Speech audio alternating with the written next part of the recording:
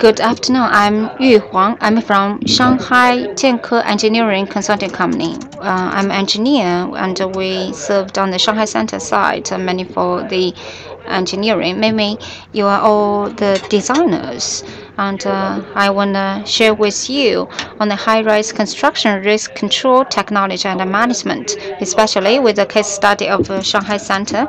For this super high-rise building, so the risk control technology is also a very heated topic. I hope that you will be interested in my topic. I have three agendas. First, overview of this project, and then from the risk control and management perspective, I'd like to share with you on the main construction risks of Shanghai Center. And with this case study, I want to share with you on the risk control, especially on the truss steel. As we all know, with the even higher rise buildings, there are many in the downtown areas. So the neighboring geographical environments are very complicated and long construction periods and very complex projects. And during our construction, we have the high altitude operations and also a lot of risks. So in this perspective, the risk control and management is very important. And this is an overview of Shanghai Center. I think you are more familiar with it. And with this picture, I'd like to share with you that Shanghai Center has 8 regions, and for on top of each region, it has the truss layer. And on the other hand, from the perspective of the risk control and management, first, we need to identify the risk of the project. For this building, we have to identify the risks and how we can control the risks. So this is a very important topic for us. First of all, according to our understanding, our key risk for Shanghai Center is its pile, and it uses a filing pile and 1,000 times 56 and 86 of the depth of the hole. Since Shanghai has a soft soil basis, therefore the load weight control is very difficult, and also the vertical level of the hole need to have good control, and also the vertical control of the pile we need to have a good control because the length is 86 meters. How can we have a good control of it? It's very difficult, and also the casting in the hole is very hard to be controlled. This is the deep foundation and 121 meters in diameter and 31.1 meters in terms of digging depth. And we have this 6 circular concrete support, and its main risks comes from, for example, such a big structure, it will have a safety issue. It can have a deformation risks. How do we control that? And secondly, it may have the issue of water infiltration. So in the development process, we need to have a control of the water. And also, if there is raining issues, it will have some influence to the surrounding areas. Another risk, as you can see in this photo, this is the extra large and super thick base plate concrete construction. The thickness is 6 meters, and the total is 60,000 cubic meters. And such a large scale casting of the concrete, I think the biggest risk is in the following areas. One is the internal-external temperature control of the concrete, because the temperature needs to be controlled well so that the cracks will not be generated. Second, since the reinforced concrete is dense, very dense, so we need to have a very firm concrete casting. This is another risk. And the fourth largest risk comes from the large-scale truss steel structure. This structure is shown in this photo, and the main risk comes from the difficult structure.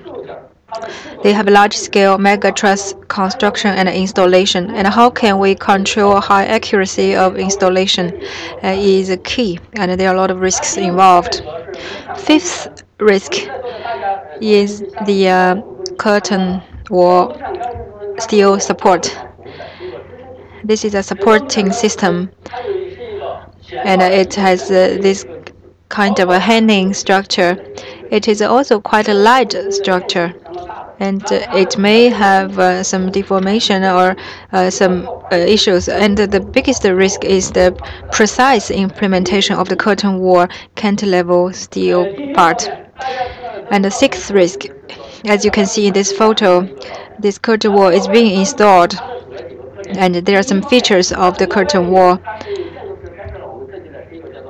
When we design it, it is a kind of very rotatory thing. It has 120 degree of rotation. And also the plate manufacturing is difficult. And the normal plate will be transformed to a three-dimensional plate. Therefore, the process precision and manufacturing precision of the subgrade plates is a difficult issue. The external curtain wall is hanging out there. It's difficult to install. And also, it has altogether 623 meters in height. The structure is super high. Therefore, the structure safety and requirement for anti-water infiltration is very high. This risk also shows you the photos of unit curtain wall. It's different from traditional ones. You can see it's a special way cause very big difficulty in the precision manufacturing. And in terms of design, our curtain wall manufacturer and company come from the bio-design perspective and come up with some solutions in terms of energy saving, etc. In this photo, top two photos, you can see the design elements which can be adjusted later on. And the seventh risk is the safety management of the large-scale equipment. While we make the building higher, the equipment nowadays are also larger in scale. We are now using M1280D large-scale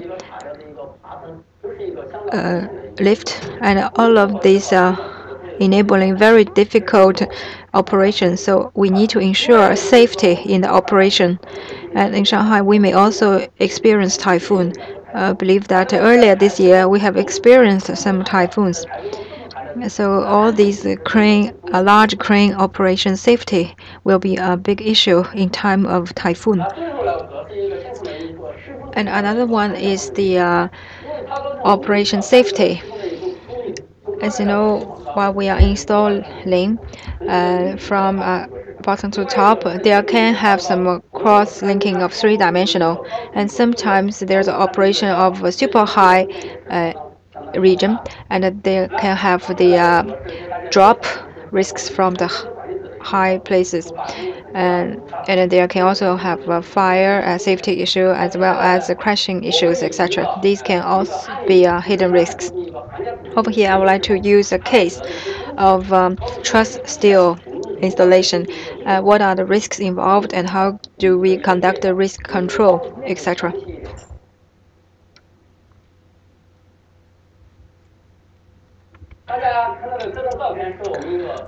This photo, you can see the Shanghai Center radial truss structure.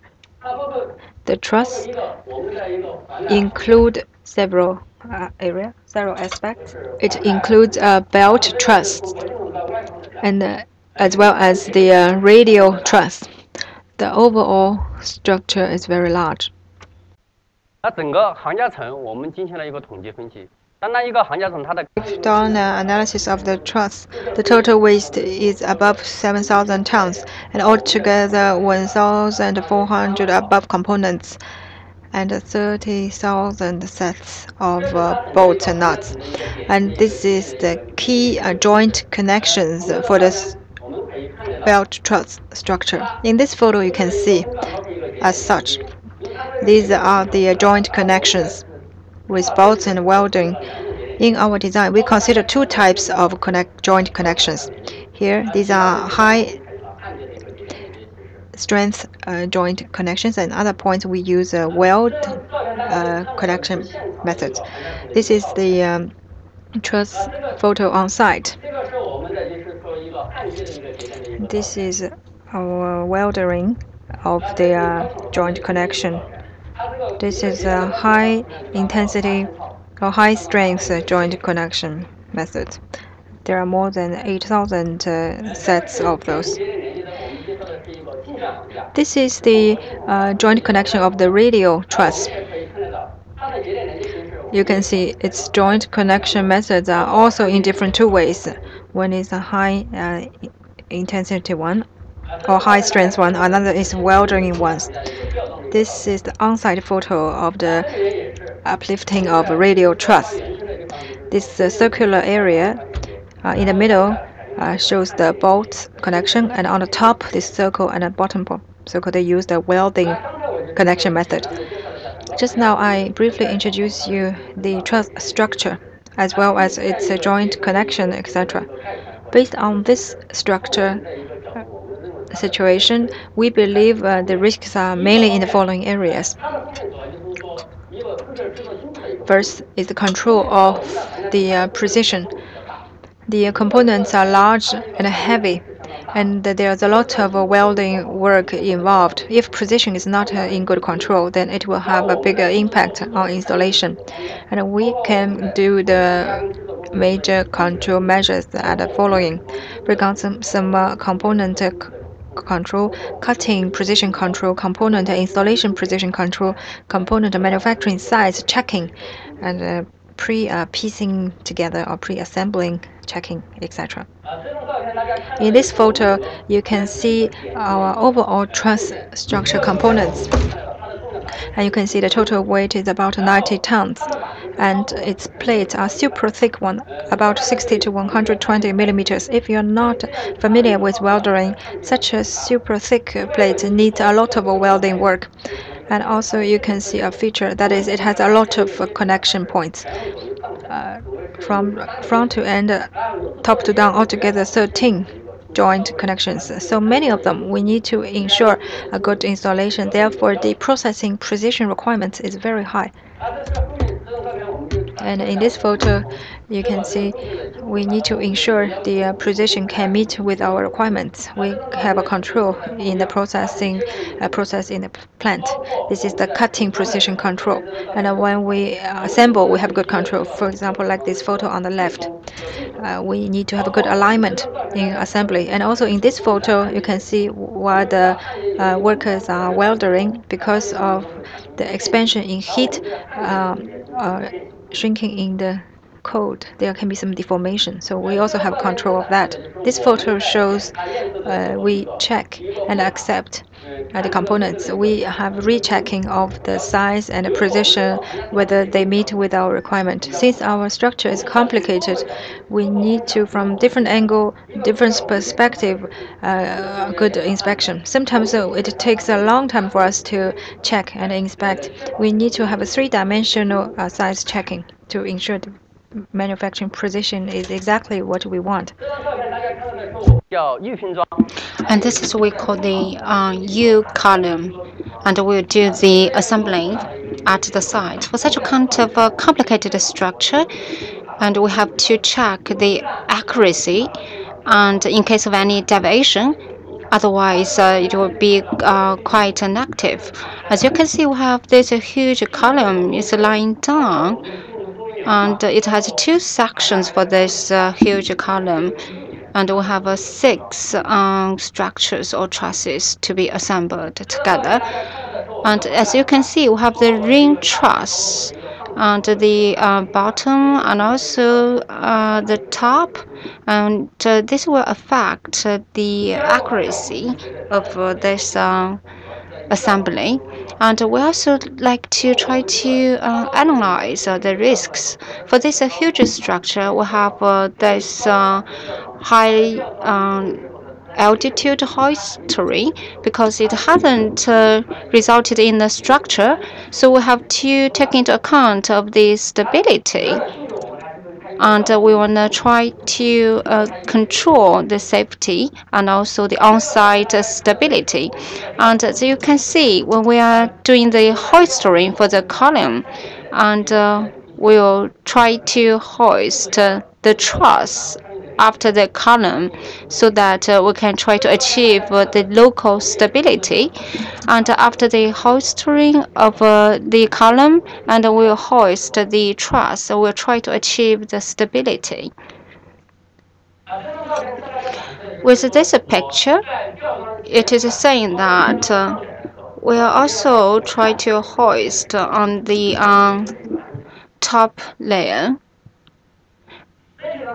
And with this picture, I think that this kind of order of hoistry is also very important. We need to achieve the temporary stability of this structure. And then there's the 4-node column and radial truss and a ring truss. So within such kind of order, and the upper side of this ring truss. And with this control in order, we want to achieve the safety and the stability of the entire structure. And thirdly, the most important risk is that we have a lot of super rich plates, and it will result in the risk of the welding cracks. So this is a very significant risk in some shipping sector. We also had such cases of the cracking. It might result from the steel, and as you know, we have the 20 millimeter or 30 millimeter of the plates. But for such kind of huge structure, it might reach 120 millimeters. So we need to try to control these risks of cracking. And what can we do? Have the following measures. What is more important? We need to control the quality of the material and also the heating and the order of the welding. And for example, first we'll do the welding, and then we'll try to connect it with the bolts. And we will have this outrigger truss. We have the up and the lower layers, and this is quite complicated in the Shanghai Center side. For the left picture, this is a very huge plate with the thickness of 120 millimeter. The welding length is about 4 meters, so it is quite challenging, and we need to well control the risk of the cracking, and we want to optimize it so that we can try to prevent the cracks. As we know, if we have more openness, then it will not be quite beneficial, and we need to preheat it, and then we will do the welding. And also the order of this optimized welding process. And as you can see, this is releasing of the stress of welding because we have very huge stress of welding on this structure. We will do step 1, the welding, and then do the bolting so that we will release the stress of welding, and then we will do the second point of welding. And fourthly, we also have the risk of a failure of a connection, and we are concerned that it might have the failure of a connection because this is a huge structure. Now it will affect our schedule and the quality of the project. So we have the following measures. First, we need to control the precision of a single structure or component. And secondly, during the hoisting, we have to control the precision of the specific position. And thirdly, the reasonable type of the connection either with bolts or etc., we need to have the reasonable order for our welding. We need to try to minimize the risks. As you can see, for this truss structure is quite complicated, and we have a lot of discussions. Shall we do the welding connection or the high strength bolting? And sometimes we need to that might consider the some artificial factors. And we have to take into account of the reliability of the different methods. So we had a mixed model. For some part, it is the welding, and because it's not that challenging for the precision. And we also have some parts with the bolting. First, we'll do the welding, and for the bolting area, we hope that we can release the stress. And after the welding, and for the bolting, we'll do the real-time monitoring, and we can also do the processing of this connection plates. With this picture, you can see that we need to achieve the precision of the assembly, and we will not do the welding immediately, and after the hoisting of the truss, and then we will try to do the bolting, and we hope that we can minimize the deformation. With this picture, it is saying that we are optimizing the process and order of the welding. For the left picture, as you know, we have this huge column of Shanghai Center. And before the welding, we need to do some analysis, and we have some slight adjustment. And we have those reverse deformation method and the pre-elevation. And because we have the shrinking of after the welding, and we need to do the on-site monitoring and measurement. And sometimes we find that there will be some shrinkage. So we have this 1, 2, 3 millimeter reserve, so that after the welding it can achieve the target value. And we think that for this project of Shanghai Center, this is a huge structure. And during the construction, we also have this kind of vertical structure. And we have this kind of outrick truss. We need to release the stress, otherwise it will affect our construction. So how and when we will do the welding, and we need to do a very detailed analysis. And after the validation, we think that we had this kind of method of the simulation. And after the last truss, we will do the welding, so that we can release the stress first, and then we will do the welding in order to guarantee the safety of this project. And this is my presentation. Thank you.